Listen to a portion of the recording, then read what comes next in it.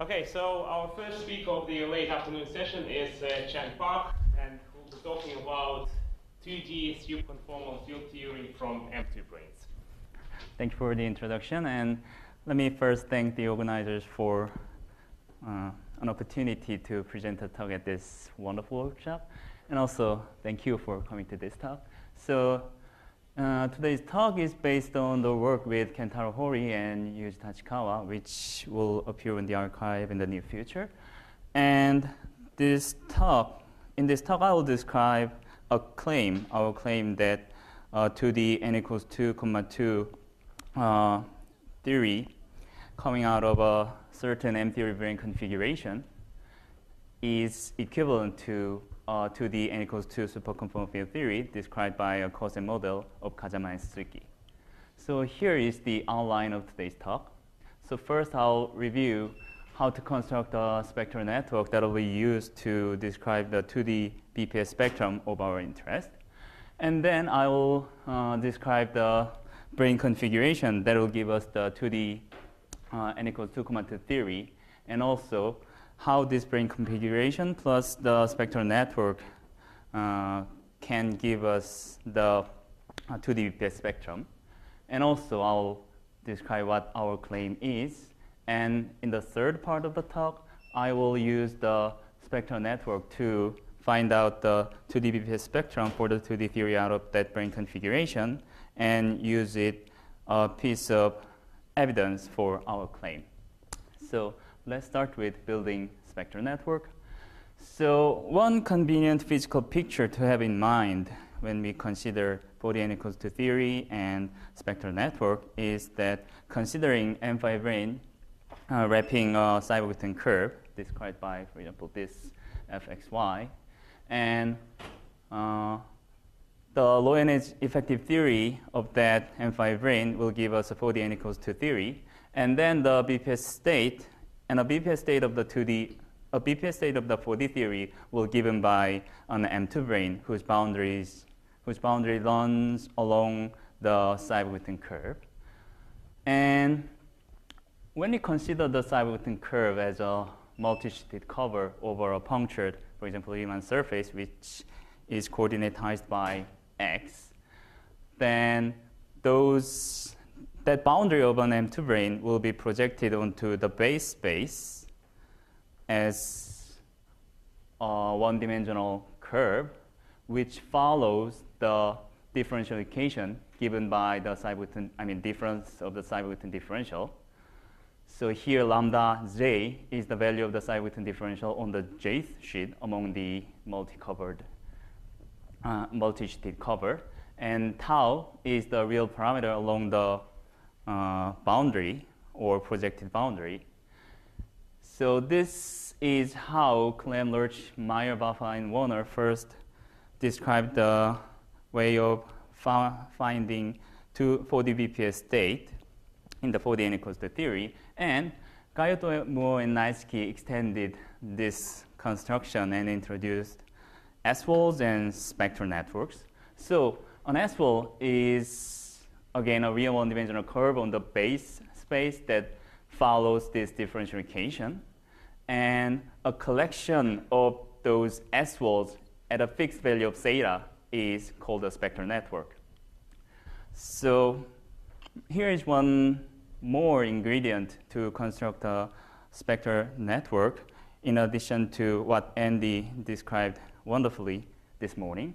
So when we have a branch point of index n, by which I mean the point where n sheets of M5 branes meeting at a point, around the branch point, it is quite easy to solve this differential equation.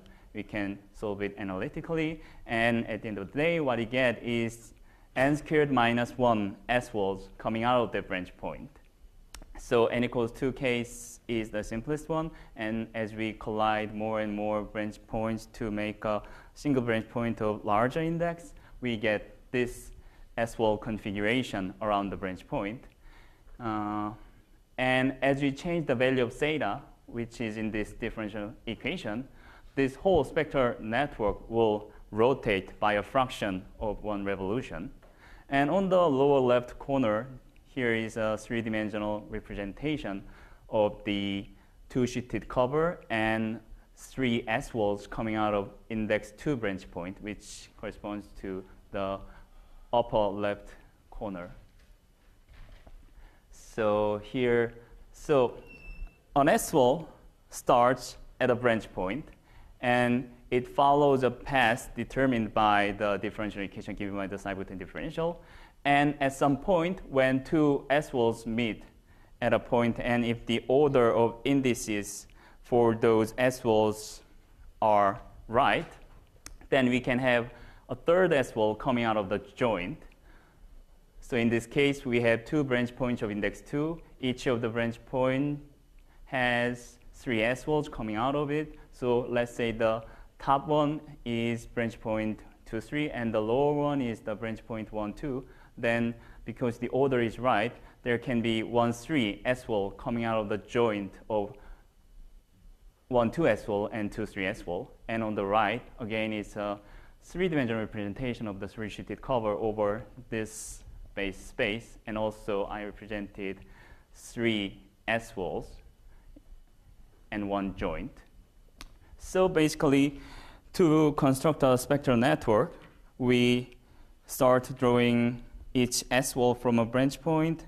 We evolve it according to the differential equation, and as they form a joint, we put an additional S-wall from the joint, and then we evolve all S-walls until, in general, they flow to punctures. So this is a lightning review of the construction of spectral network, and let's see what is the brane configuration that will give us the 2D theory of our interest. And here it is. So we will consider the brane configuration shown on the right. We have one M5 brane, which is wrapping a Seibertin curve described by a polynomial in terms of t and v. And we have a flat M5 brane, which we denote as M5 prime, which is fixed at t equals t0 and spans the whole v space. And there will be multiple M2 branes connecting those two M5 branes. So a flat M2 brane will correspond to a ground state of the 2D n equals 2, 2 theory. And you can imagine there can be an interpolating M2 brane between these two flat M2 branes, and that will give us a BPS state of the 2D theory. And when we move the endpoint of M2 brane, for example, in this case, the endpoint will be at t equals t0.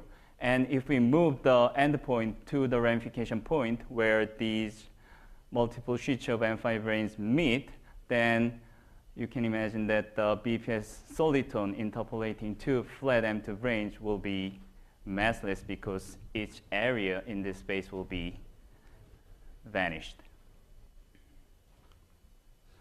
So how can we find out the 2D BPS spectrum of the 2D theory coming out of this configuration? So first, we construct a spectral network corresponding to the Seibertin curve here. I mean, the Seibertin curve that M5 branes wrap.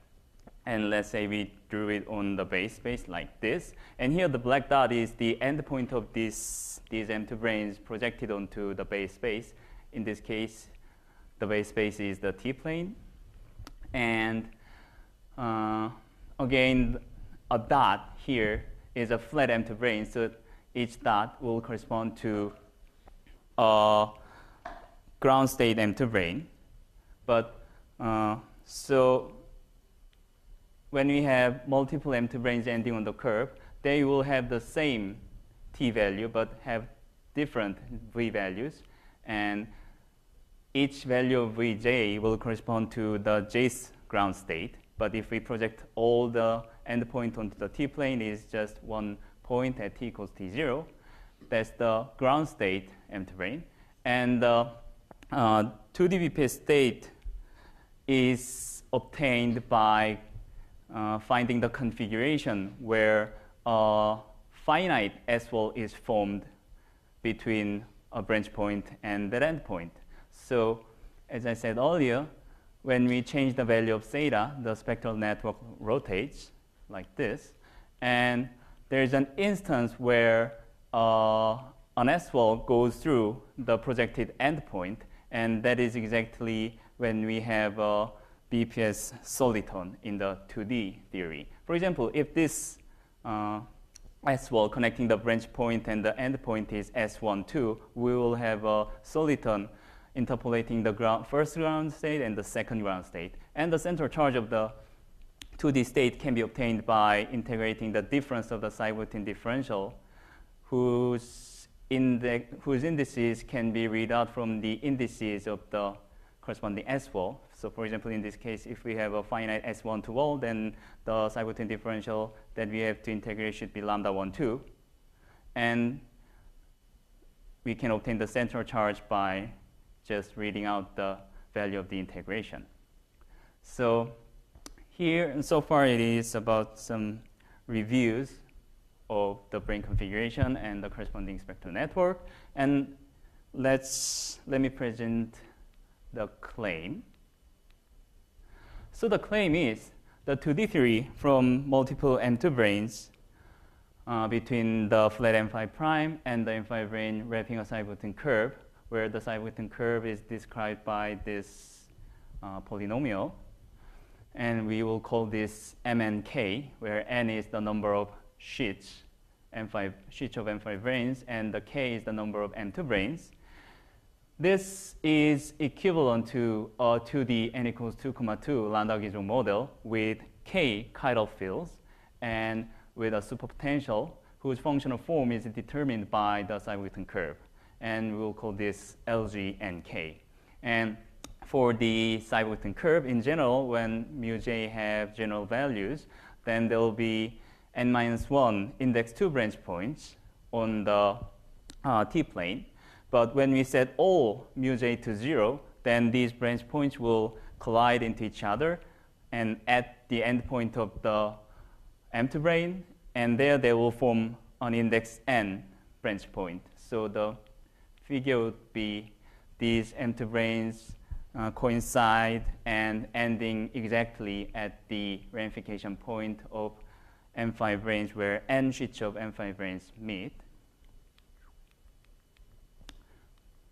And from the Landau-Gisborne model's point of view, setting all mu j to 0 is flowing the 2D theory into its IL fixed point.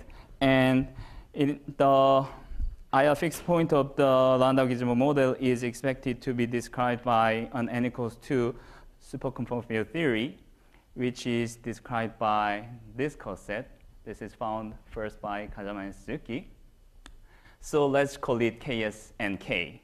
So the case of single M2 brane, Mn, and K equals 1, reduces to Ksn, 1.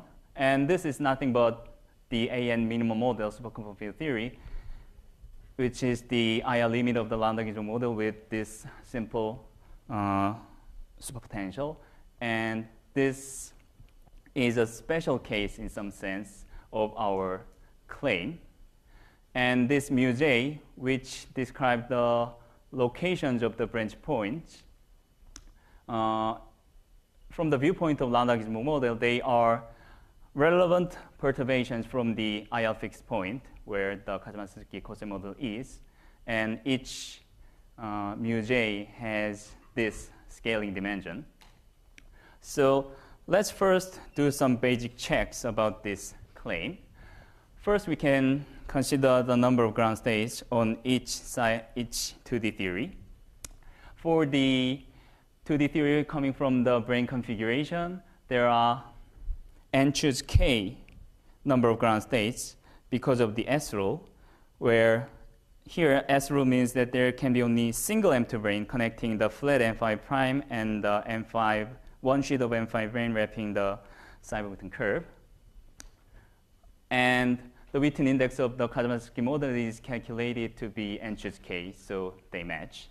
There is another non-trivial thing in the brane configuration, which is k going to n minus k duality. And on the brane configuration side, this is due to the Hanani-Witten transition. And you can consider pushing the M5 prime across the ramified system of M5 branes. And during the process, when the M5 prime brane goes across the system of M5 branes, K M2 branes will annihilate it, and N-K branes, M2 branes will be created. And that is why we expect K going to N-K duality. And from the coset model's point of view, well, the K going to N-K duality is trivial because of the form of the coset. So these are two basic checks. But today, I want to present another evidence which is relatively non-trivial compared to these two. And that is, we'll match the BPS spectrum of the brane configuration where we turn off all the mu j parameters except mu n. So if we choose these parameters, then the brane configuration will be one branch point of index n, but it's not at the end point of the M2 brane, but is away from the M2 brane endpoint by mu sub n. And the corresponding Landau-Gisborne model will be deformation from its IL fixed point by the most relevant term, mu n times the chiral field x1. So we'll do this by using the spectral network, but let me first summarize, and it's shaking. Let me summarize the result, what we will get from the spectral network analysis. So the ground states of the 2D theory from the brane configuration can be described as weights of k x to the power of the fundamental representation of SUN. Here n is again the number of sheets, and k is the number of M2 branes. And the solitons, the BPS states of the 2D theory, correspond to roots connecting the weights. And in order to read out the central charge, we project this weight space onto a complex plane. Then that will be our W plane. And this is exactly the same structure that is expected to describe the BPS spectrum of the deformed Landau-Gisborne model. So it's time to see some pretty figures. So let's consider the case when we have 3 M5 branes wrapping a Riemann sphere with an irregular puncture at the infinity. And let's turn on mu2 and mu3 to be general value, to be general values. And then we'll have 2 branch points of index 2. From each branch point, there will be 3 S-walls coming out of it. And as I said before, to read out the 2D BPS spectrum, we change the value of theta, thereby rotating the whole spectral network like this. And for the value of theta, where an S-wall connects the branch point and the end point of the M2 brane, there will be a 2D BPS state. So here we have 1, 2, 3 BPS states that have the phase of the central charge between 0 and pi. And there will be, well, for example, if there is an Sij wall connecting the branch point and the end point of the M2 brane between when the value of theta is between 0 and pi, when at the value of theta plus pi, there will be Sji wall connecting the branch point and the end point of the M2 brane. So there will be 6 BPS states in this case. And well, if we turn up the mu2 to be 0, which is what we will compare to the deformed Landau-Gisborne model, the 2 branch points approach each other like this. And when we set M2 to 0, then there's only 1 branch point of index 3, and it is away from the endpoint of the M2 brane by mu3. Again, we can rotate the spectral network and read out the 2D BPS spectrum, and it is described on the right of this slide. So here, let's first see the diagram on the right as a V-plane. Then each dot represents the endpoint of a flat M2 brane. So each will be ground state number 1, 2, 3. And we can calculate the central charge of the soliton interpolating 2 ground states, which can be calculated by integrating the Seiberg differential.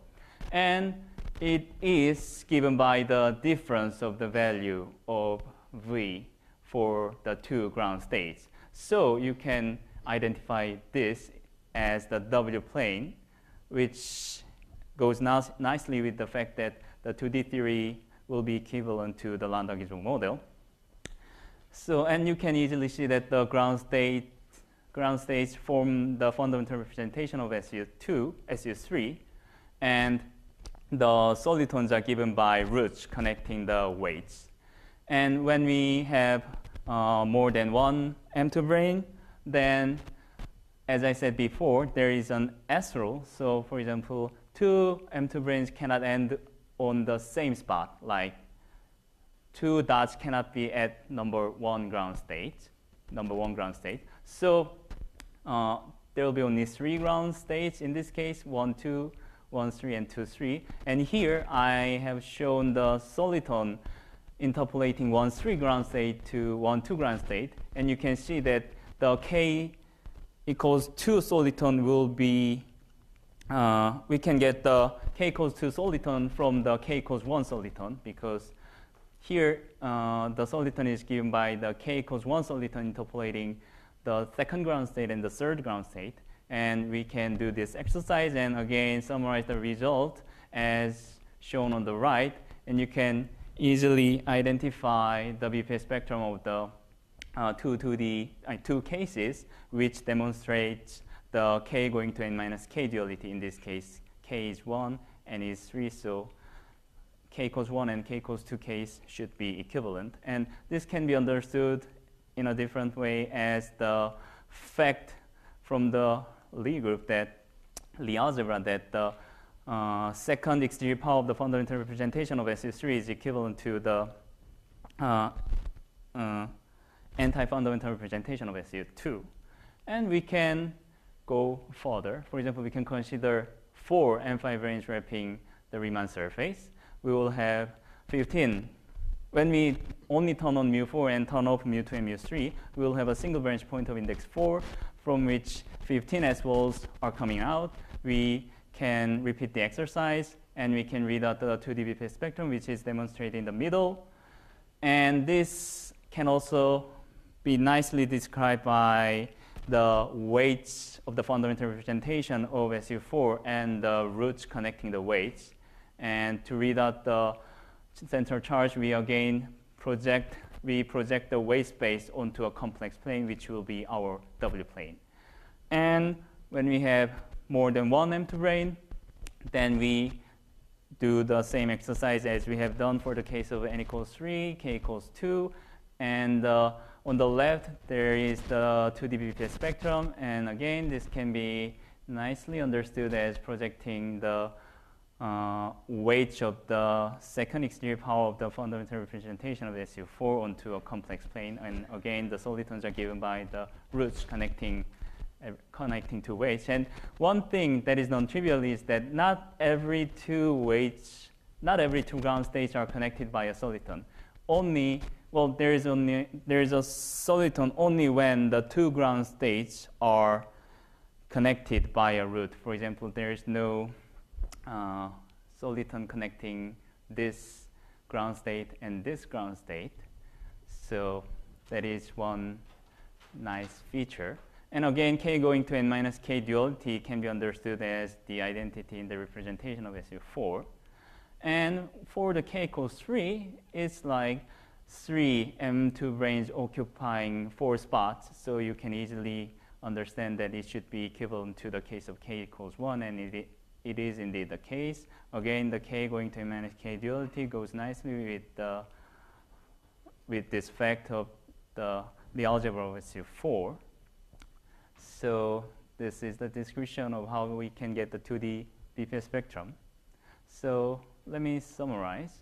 So here the claim was 2D n equals to comma 2 theory from multiple M2-branes between a flat M5-brane and a ramified system of n M5-branes wrapping a Riemann surface can be identified with the Landau-Gisborne theory that flows in the IR to an n equals to supercomponent field theory described by a cos and model by Kazama and SCFT.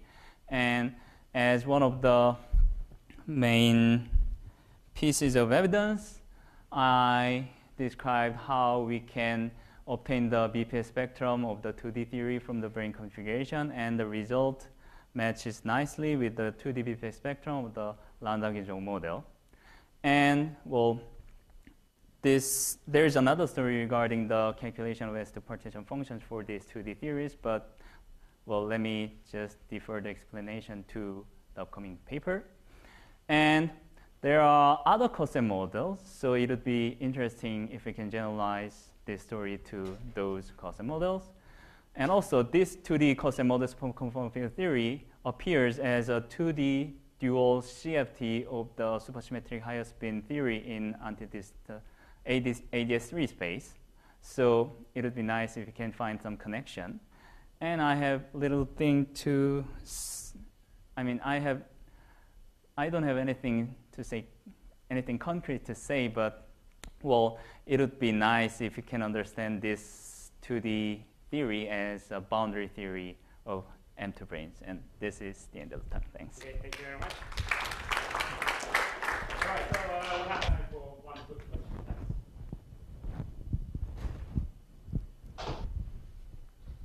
Well, if there are no more questions, let's thank Chai again.